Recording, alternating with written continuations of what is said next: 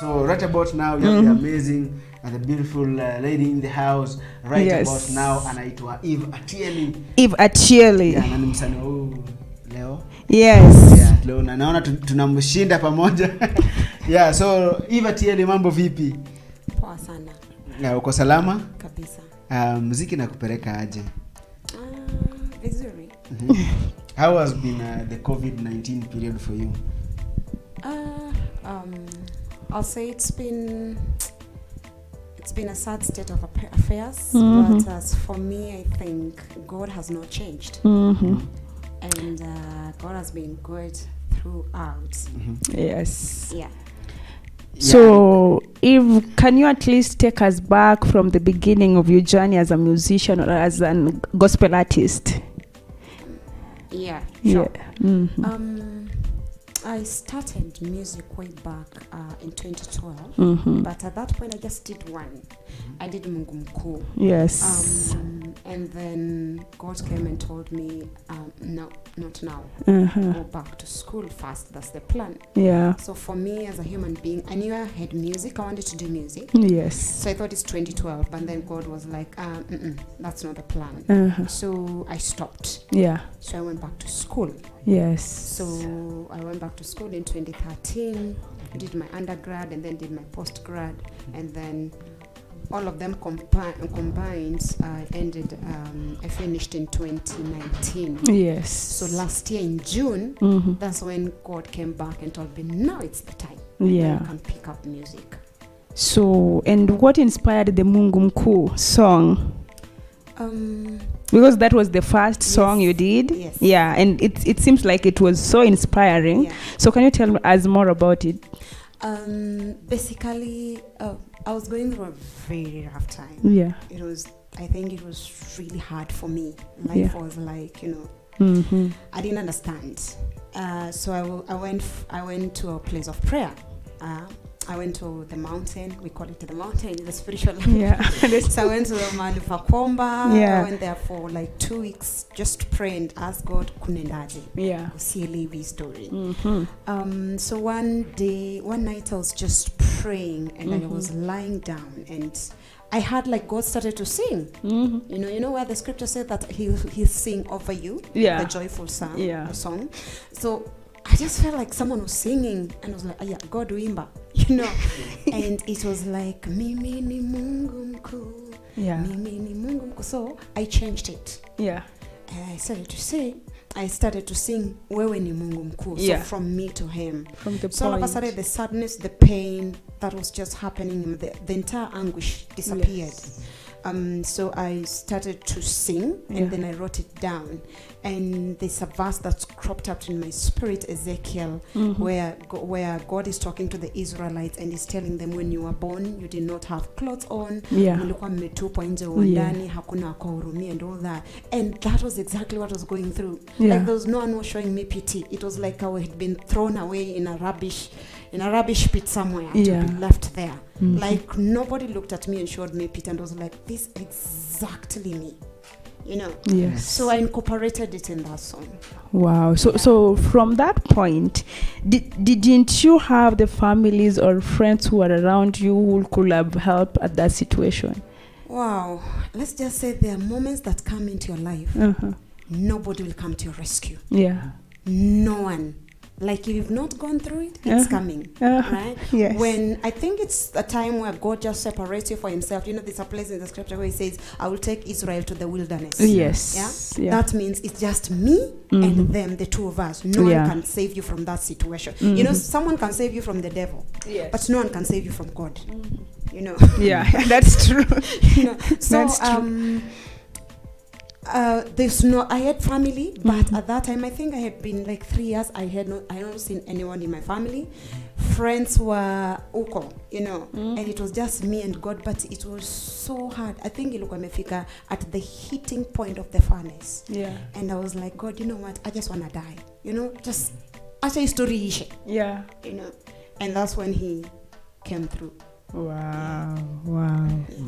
No, son. The place of the happenings. Yeah. Mimi nimesikia tu elimu undergraduate, postgraduate.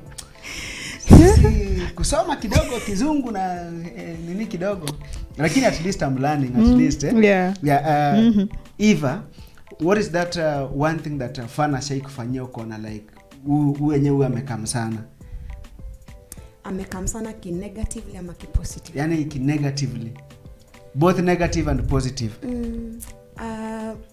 Positively, I think I've gotten a lot of encouragement from people. Like they'll text you, people will call you, people you don't even know, and just tell you you've blessed me. And more so when there's this one lady who told me when she first had Nira, she was sick. And so there's a place I say there is no more pain, no more sickness and all that, you know.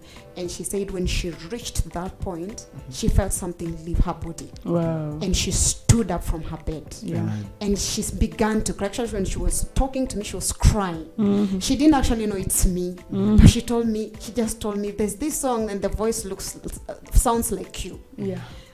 Because she couldn't see. You know, she was sick, she couldn't see, she couldn't wake up, and all of a sudden something broke off her. And she said, the woman who sang this song, it was meant for me. So for me, I think it brought me to my knees. I was like, God, if just one person stood up from the bed, that's all I want to hear. So for me, that was the highest moment. Wow. Yeah, and what makes you like different from other ministers? Basically, I'll say everyone has their own calling. You know, we might be musicians, but every musician has their own calling, which I really appreciate and really respect, because we can't all do the same thing. You know, and so for me, I'll say what makes me stand and what makes me different. It's just my calling is different from any other person. You know? We can all be in ministry in music, but everyone has their own niche where God has blessed for them. So talking about your song Nasonga, when you're writing about this Nasonga, were you in a constant situation or a limited situation so that, and then God came to you, or what inspired, what really came through in your mind when you're writing this song Nasonga? When I was writing that song Nasonga also, I was in a place, you know. I had just written Mungu Mkuu, and it's like I was just coming out from the furnace, but makali ilikuwa bado iko. Nilikuwa bado nimetoka, sijatoka, Mungu ananienjoy. You know, when you've been through hell for a long time. You're contemplating. So you're like, is God playing a trick on me or something like that? So that's when I sat down.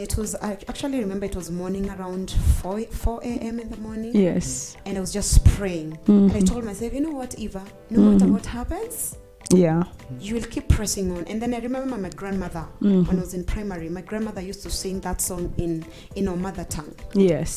But now I didn't know the mother tongue very well. So I interpreted it in Swahili. And I was like, this song is speaking to me so much, I'll keep moving on. So let me record it for me. Just for me. I'll put it on YouTube at some point, but for me. For you. To remind me, even when I'm old and gray, that I'll keep pressing on. No matter what. Amen. Alafu unajua, before you come, you normally make like a few research here and there. Kuna nini nyingine ulisema, let's look on the characteristics of love. So are you like seeing someone, ama are you married? I am not married. So she's still mnaweza changamuka huko ndani ya DM. Now wanapo DM, I saw your post about the ministry in prisons. So as a minister of God, you're ministering through song, through being a philanthropic. How is that coming up? I love giving. You know. And it's just informed by where I've been in life. You know, when nobody was there for me. So I made one vow to God. I told God, if you bless me, no matter how little, I will always be there for people. For different people. So I've done it like every time I want to do a recording, I always do ministry behind the scenes. You know, like I go to the prison. I look for money, buy them stuff, and just go to just celebrate God with them, you know, because sometimes you are the only closest Jesus someone will ever see. Yes, You know, just yes, representing true. the kingdom. And sometimes I do the children's home. We go there, buy them stuff, spend a day with them, have fun and all that. So I've made it my duty, like before I do any major event, Yeah. I have to do this other ministry of just giving. Yes. So, and apart from like music and charity, what else like do you do? I'm a pastor of a church. Yeah. And then I am a part-time lecturer. Wow. Yes. So talking about Nira, I want to know what Nira is all about, because this is your the latest song, and it's on fire. It's on fire and it's hit, you know. So can you just tell us what Nira is all about?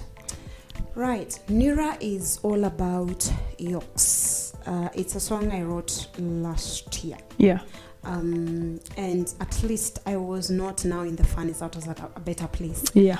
And then I remember I was praying in the morning, and the Holy Spirit told me, Eva, have you recognized the yokes have been broken in your life? You know? The yokes are broken. And Colossians chapter 2:14, in the middle of the prayer, Yeah. The Holy Spirit just told me, just read Colossians chapter 2:14. Yeah. And it's like Jesus broke the codes and he made a public spectacle. Yes. He canceled every written argument that was written against us. And something lit in my spirit, and I started to like I started to reflect or retrospect, like what I have gone through and the yokes that were holding me down. I was born again. Yeah. So I remembered and I started having a conversation with the Holy Spirit. How many people are born again, but they're bound in yokes? Yes. You know? Yes. True. And for example, let's just give a light example. For example, you might be born again, you speak in tongues, you are on fire, but you realize your family is there's just divorce everywhere. Yeah. Maybe your grandmother divorced, your mother divorced, your sister divorced, you're also getting married and you're on fire, but you still end up divorced. Yeah. You know, you realize those are yokes. Yes. If you're not careful, because sometimes we are ignorant and you're like, Christ paid for it all, but you don't remember the Bible also says work out your salvation. Exactly. You know, and sanctification is also a process. Yeah. And so I wanted just to speak, I wanted just to make a declaration and to bring people to an awareness through my life story and what the scripture says. Like there are yokes that you need to really literally break. Sickness, like for example, people have perpetual sickness. Yes. Umegonjeka, your cousin. You know the way you go to hospital and they say, did your uncle have cancer? Yeah. Yes. Did your sister? Those are yokes. Exactly. Yeah. You need to stand up and break it. Yeah. Yeah. So, talking about yokes, you know, the 21st century person, the young Christian in Christ, what will you tell them about the yokes? You know, most of us will say that Jesus died. The way you've said, Jesus died for it all. Jesus took it for it all. But the work, the work that they put in place is very little. So what can you just, as a pastor, you've said you're a pastor, you're a minister. So as a pastor, what do you think that we should do as the 21st century generation to at least work on our spiritual lives with Jesus Christ? You know, the Bible says my people perish for lack of knowledge. Yes. Right? That is where the whole thing is. Yeah. Because one of the things I've realized, our generation, we are the blessed generation. Yeah. Because we have the word everywhere. And if you look at the scripture, it talked about such a time. Yeah. You know, when the law is everywhere to be read. Yeah.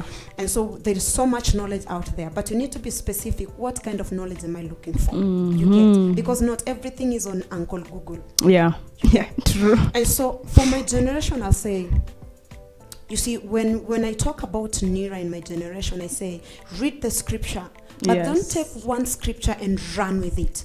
Because scripture interprets scripture. Yes. And someone says, for you to come up with a doctrine, at least 3 scriptures must be supporting what you're saying. Not one. Not one. When you run with one scripture, you are in danger of being a heretical minister. Yeah. Or a minister who is full of error. Yeah. Because umechukua ka scripture ukakimbia nako. Yes. Hujui hiyo scripture moja interpretiwa na scripture ingine na scripture ingine. Yeah. For you to come out and now say, this is what the word says. You get? Yeah. So for my generation, I'll say everyone, all of us, I'll say, we have mirrors that bind us. Yeah. You know? You may not know it, but you realize you're just struggling and struggling. You're struggling, and you look back. And that's why I said wisdom. You have to sit down and look back. Did my mother struggle with the same thing? Yeah. Yeah? Is anybody around me going about the same thing? Yeah. What is happening? Now you rise up with that knowledge and attack. You don't attack what you don't know. Yes. And you can just look at the armed forces. For example, Kyochizi movies, US wanenda kwa war. Yeah. They sit down and strategize. Yeah. The problem with us Christians, we want to read a scripture and run. You don't want to sit and meditate. Strategize. How do I offend the enemy or attack or defend myself? Yes. Because if you attack what you know, it will bow down to you. Yeah. But if you attack aimlessly, Paul says, I don't want to hit aimlessly. I want to hit a target. How do I know this is a target? I sit down and look back, get knowledge about this thing, and then I strategize how I'm going to attack the enemy. Yes. And also, I guess in this generation, it's only that most people don't have like spiritual fathers that can guide them and can lead them to the rightful purposes. Right. Because the moment you have like a spiritual mother or father or brother that leads you or guides you to the perfection, I think you never lack a lot of things in life, and your life will always be perfect. Because as a minister, you need a spiritual covering. So wherever you're going to minister somewhere in a podium, because a gift is just like a candle. So there's a podium that you can stand on, or a stage that you can stand on, that can turn off the light. But when you have the spiritual covering right coming to you, whatever place that you are, the man of God knows that you are there, you are ministering. He is always praying for you, and his spirit is with you right there. Just like Gehazi and Elijah. Gehazi had gone, but the spirit of Elijah was with him. So he was doing the transactions, but right beside him, the man of God was right there, but he could not see him. So sometimes I believe it's only that this generation, if we really knew the importance of having a spiritual father or a spiritual covering like in our lives, even the artists, those who have gone to secular world, they'll have not gone there. Why? Because there's a person guiding them. There's a person that they are always answerable to. Yeah. So I want us to go for a short musical break. Tuende msanii mwingine, but before tuende nataka Eva tuambie like msanii mgani unaweza feel kufanya naye kazi all over the world. Wow, simple. Tasha Cobbs. Wow. Tasha Cobbs. Yes. Wow, amazing. And right now, given an opportunity to work with a producer, musical producer mgani like unaweza feel vibe yake, una feel huyu nikifanya naye kazi naona utukufu wa Bwana? Wow. That's a hard question. I haven't done my research about that, so if you allow me to pass. Okay. You are allowed to pass. You are allowed to pass that. Thank you. Yes. So what is that one great thing that you want your life, you want your music to minister to people, even years, decades after you have gone, you are nowhere to be seen? My design, my prayer, so much has been, I just want the world to know, we are at a place right now where I think the world is too arrogant and too proud, and we've forgotten that there is a God up in heaven. So my design, my prayer to God has been to allow me to be that vessel that will minister to nations and remind them there is still a God up there. And above it all, like Paul, that has been one of my prayer, that I don't want just to sing mere words. We do not come to you with mere words, right? But with the manifestation of power. So my prayer is to manifest that power, like this woman who said she literally woke up from bed. I want it to be not one woman. I want, like when the music is played on air, sickness are leaving people. The dead can even resurrect, because the same Holy Ghost of Acts is still with us today. So that's my prayer and my desire, and I believe it's gonna happen. Amen. So I want you to give us like your social media handles, and I want you to give these people like a message from you and what they should expect from you, because I believe like soon bado tutakuita hapa tukuje tukae naye hapa, because like you have like a lot of stuff. Minister of God, I need you in my show, by the way. I'm requesting you on this. I need you in my show. Yeah, because like there are a lot of things that what wanadai kusikia that hawajasikia, ndio. Yeah, so I want you to give us like your social media handles. Where can people find you? How can we book you? And also I want you to give these people the last words, like advice unaweza patia wase. Unaweza pale home, msanii anataka msanii, is a pastor giving up, is a minister anataka kuachana ministry, anataka kufocus na vitu zingine. Just that. Well, my social media handles to begin with, Eva Atieli, right? EVAATIELI. That's my name. You can follow me on my Facebook page. Yeah, just don't send me a friend request on my timeline. Follow me on my Facebook page. Follow me on Insta, on Twitter, and on YouTube. Yeah, it's one name all across, Eva Atieli. Yes, and for my last parting shot is one thing that I know it's gonna sound like a cliche, but it's true. God loves you. He loves you so much that if he has not given up on you, do not give up on yourself. Most of us have been have been there in the place of wanting to quit or just telling God, "See you shoot to nikufe." Understand? But we still came back, right? And so I believe that there are seasons for everything, and whatever you're going through is just a season. A new page will turn up. So hold on, keep praying. We love you. You can call out on us to walk with you, to pray with you until that season is over, and then you enter the season of manifesting what God put in you. Amen. Yeah. So and already manze kama ni bona cheki alisema ko single, but ukitaka kushinda DM, enda pale YouTube, subscribe